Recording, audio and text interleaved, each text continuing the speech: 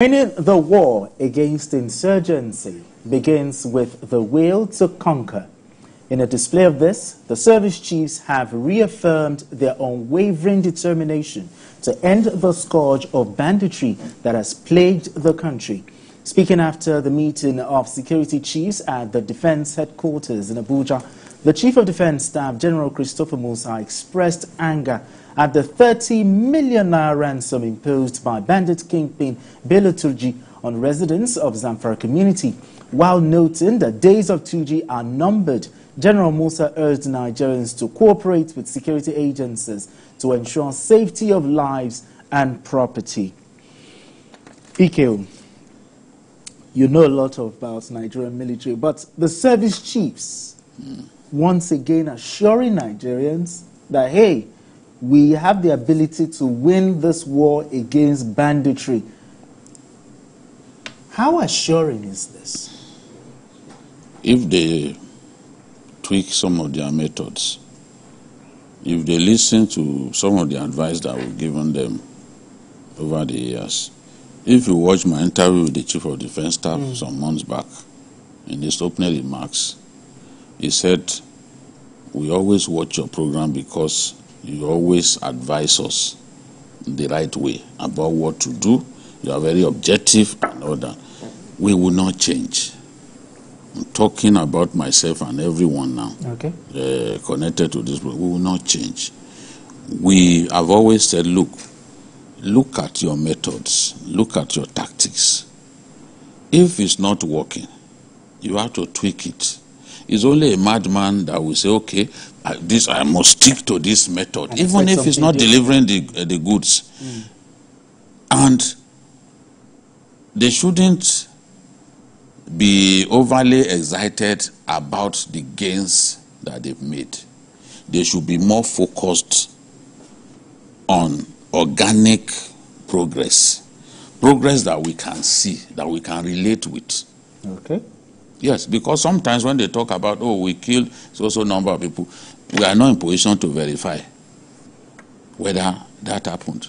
How many times have we had the privilege of joining the armed forces in assessing post-operation, and doing post-operation evaluation of the scene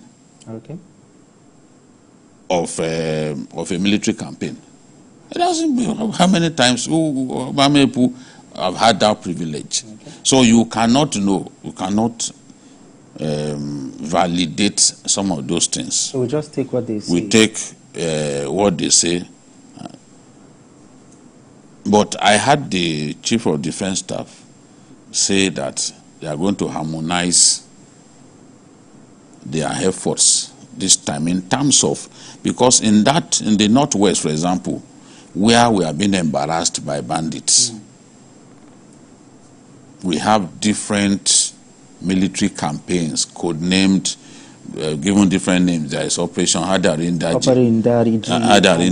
Operation Wellstroke. We have different names that we've given those operations.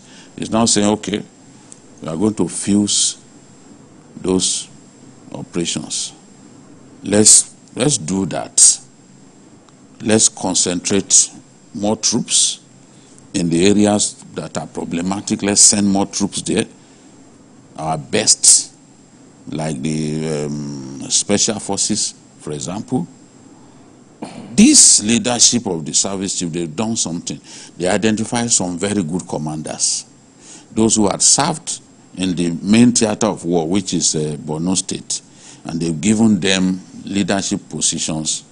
You know, they've made them commanders in some of these key battlegrounds.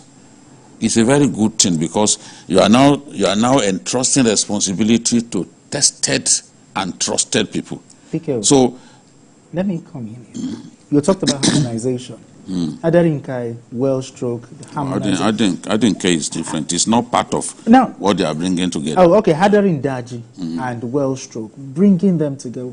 Why did it take so long? And also, what difference will this bring? I think they coined it Fasanyama.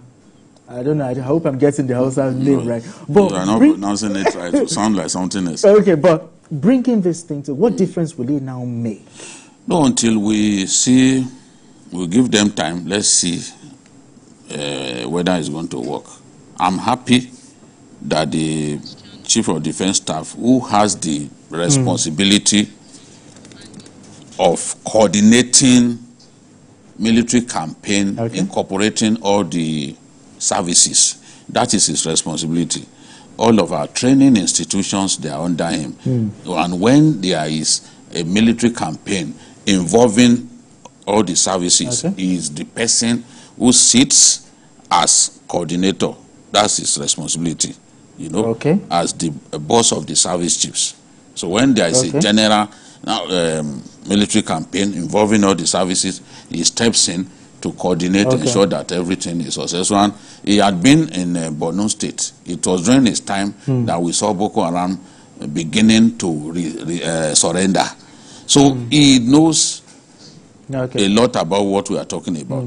But until we see the implementation of his plan to fuse these ops together, these operations together, and give it time, we won't be able to know whether at this stage whether it's a good decision. Don't also forget some of those battlegrounds. You have no means of communicating. When the schoolboys from Kaduna were seized, it was the next day that the army even got to know, because there is no means of communication, no network, and the next military formation to them is about 40 minutes away. So they just took them to the bush. It was the next day that the military got to know that it had happened. So by that time, those boys had gone.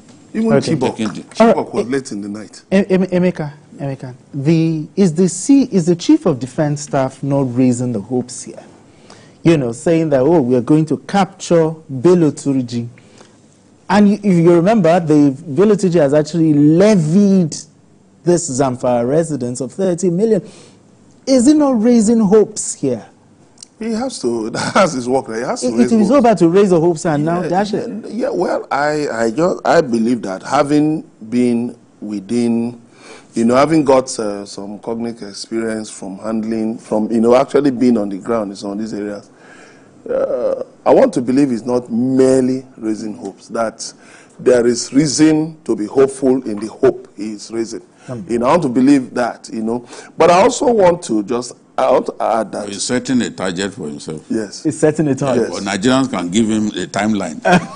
Okay. Yeah, and I also hope they will not just look at the insurgency in those areas, but also look at how some of these people are moving to other parts of the world, even especially in the south, where kidnapping is still a major problem. To deal with those things. Yes, oil theft. They have really done. I personally commend them, because I know about a case, even though it took some time for them to respond. But when they responded, it was really, it was impactful. They cleared those oil thieves away from that area. So they're doing well. But the thing is that they must ensure that all those who aid these criminals, all those who aid these characters, that whether they are traditional rulers, whatever they are, they are effectively... The CDS, he talked about local imputes of that is fueling this bandits' activity. The question now is, you wonder, why the people trusting the bandits more than the security? It's not about trusting. Do they have the weapons to confront the bandits? That is one. Two, working for the bandits, no, like Biko said, and all of it. You see, the bandits are more mobile than the security agencies. A station where pupils were kidnapped from a school, 40 minutes away from the nearest military base. You can imagine that these people, they study the loopholes. Unless we have we develop a means of communication for the armed forces, that is outside of our outside of the telephony we use right now. Unless we can develop it, if the armed forces themselves can actually even develop something like that, it will be useful, so that it will be easy for them to engage in interdiction, and then also infiltrate all those groups to ensure that they can. But they need to deal with this, even not just insurgency or banditry. They should look at kidnapping. They should look at some of these things. All right, Emeka. Some of these other crimes too. All right, Emeka, enough of talking insecurity and